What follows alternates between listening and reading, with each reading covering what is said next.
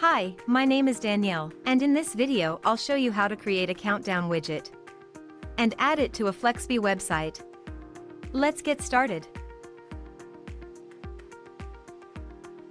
The countdown is a great addition to any website.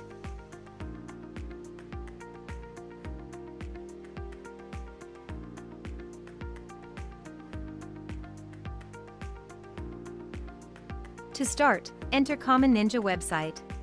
Choose your widget from our large collection of widgets. And once you've entered the widget page, click on the Create button to enter the countdown editor. Here, in the editor, you can set the countdown animation and layouts.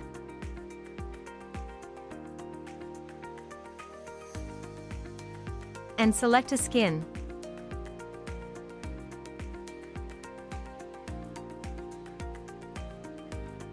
Here you can specify the date and time towards which the countdown will be ticking.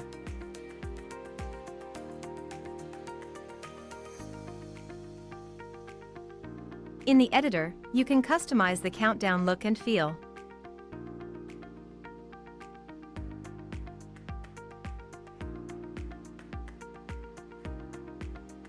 And change the settings.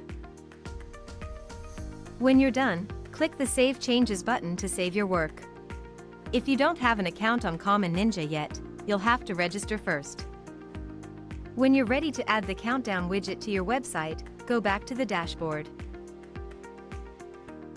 Now, on the dashboard, you'll see the widget you've created. Click on the Add to Website button. In the window that opens, copy the code. And close the window. Remember, you can always return to the widget and keep on editing it. Now, let's head to the Flexbe editor. There are two methods you can add the widget to your Flexbe website: by adding new element to an existing section, or by adding a new section.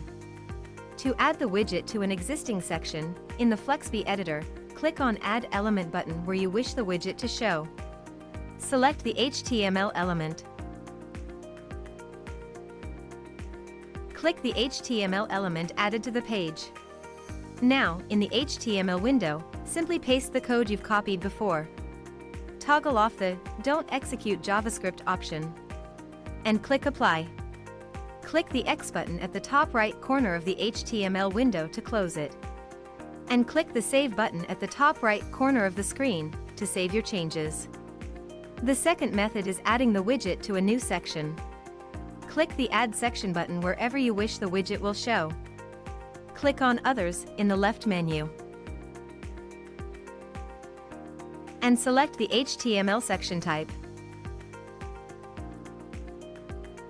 Click on the new HTML section added to the page. Now, in the HTML window, simply paste the code you've copied before. Make sure the option, Don't Execute JavaScript, is inactive. And click Apply. Click the X button at the top right corner of the HTML window to close it. And that's it. Now, the countdown will show on your website.